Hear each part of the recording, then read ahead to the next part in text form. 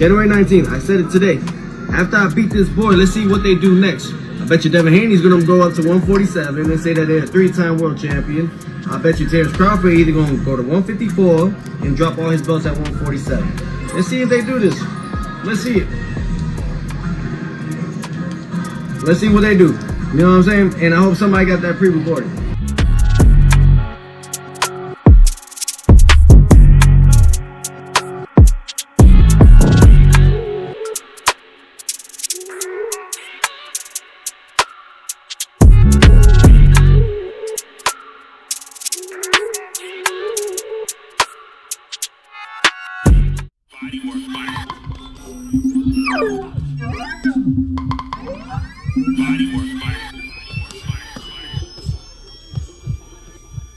Welcome to Bodywork.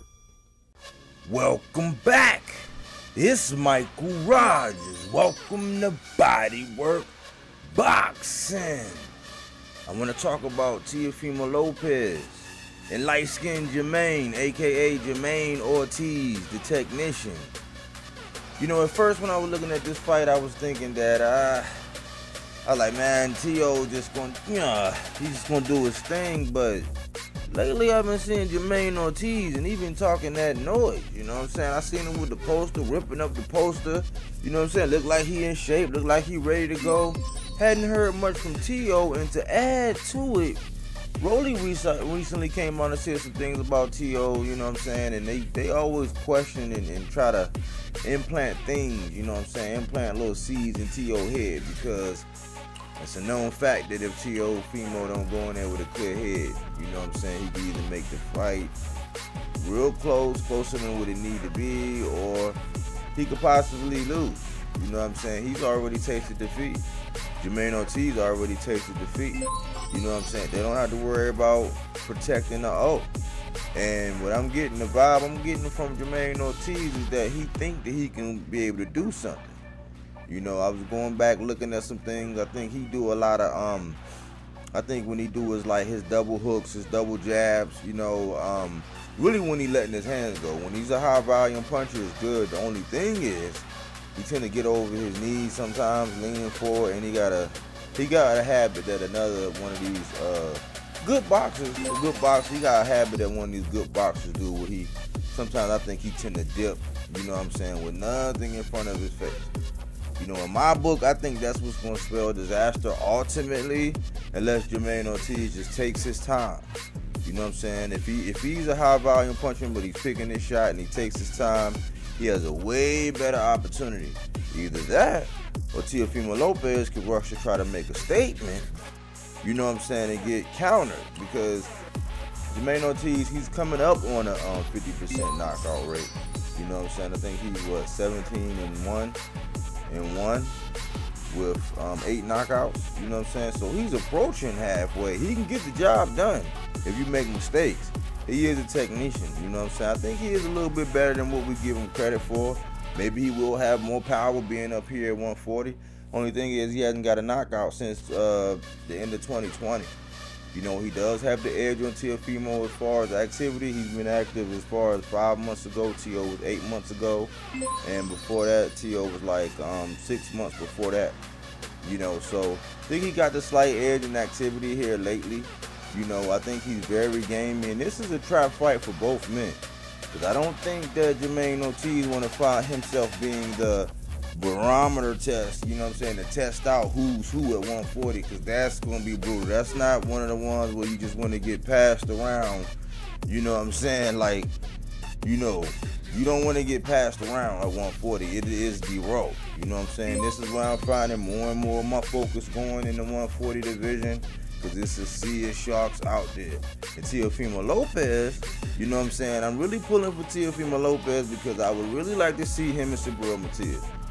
And, you know, contrary to popular belief, I do think that Teofimo will fight Subriel Matias. And I do know that when the stakes are real high, you know what I'm saying, Teo tends to perform his best. When he's up for a fight, he knows he has a challenge. He's probably the definition of fighting to the level of your opponent. Because if you, and that's what makes this a trap fight, because a lot of people know Jamaine, I think they're starting to get to know him and see where he's coming from. I know he's from Massachusetts, seen his history with fighting boots in the amateurs. I watched that fight.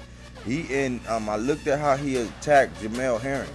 You know, so I think it's kind of like a scary thing to see Jamaine Ortiz when he's real confident about somebody, because he will step on the gas. But if he's not accurate enough to catch Teo has explosive one-punch concussive knockout power.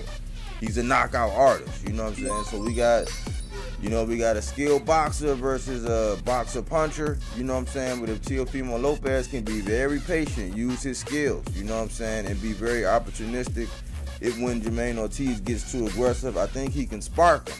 If not, Jamaine Ortiz can upset the apple cart. Anyways, I like this fight, you know what I'm saying? I think Teo is getting a lot better in the press. He relieved me, you know what I'm saying? Some of the things that were said and done, man, look, you know what I'm saying? Bygones is bygones, you know what I'm saying? I'm trying to see the best fight, the best, so I'm looking forward to this fight, and I think this is a sneaky good fight. I think there are huge implications on both sides for this fight. You know, they both have a lot to lose. You know, I even heard one of the subs was like, hey, man, it's over for Teo. I'm like, well, the way I see it, it wouldn't be over. Like, I don't look at losses like that. I look at sometimes it might take 1 or 2 or maybe 3 losses before you really get well seasoned and well rounded and you are a killer. Like, all of the killers ain't just undefeated. Everybody's not just dancing around like, oh, protecting you know what I'm saying? Like, so these guys, you know, they have a lot to lose, but nothing to lose at the same time in the genre where having the O is everything. You know, I think this is gonna be a very exciting fight, and I would love to see Teofimo's mindset. But if he starts to buy into, because I see the trash talking heating up, if he starts to buy into some of this stuff from old light-skinned Jamaine, you know what I'm saying, he can go in there with a fuzzy head. And Jamaine Ortiz is looking kind of brolic, like he might be real aggressive.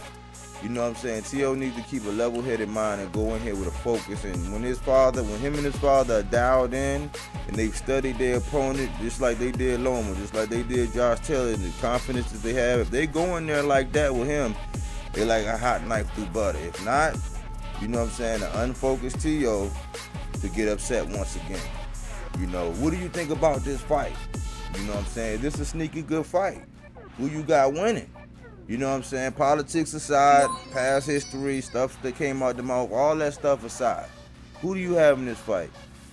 Put it in my comment section. Let's talk about it. Anyways, thanks for everybody who tuned in here at BodyWork Boxing. But we don't take things for face value. We do that body work.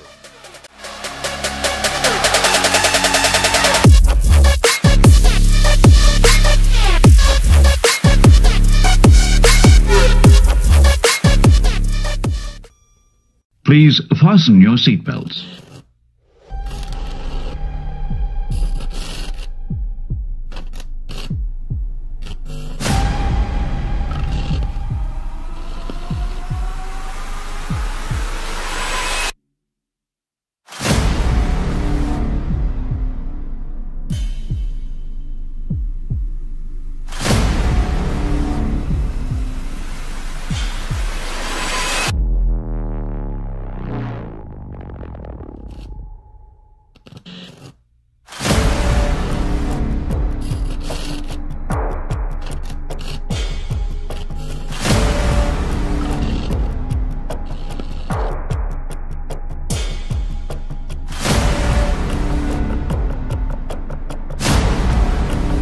You know something? Revenge is a dish best served cold.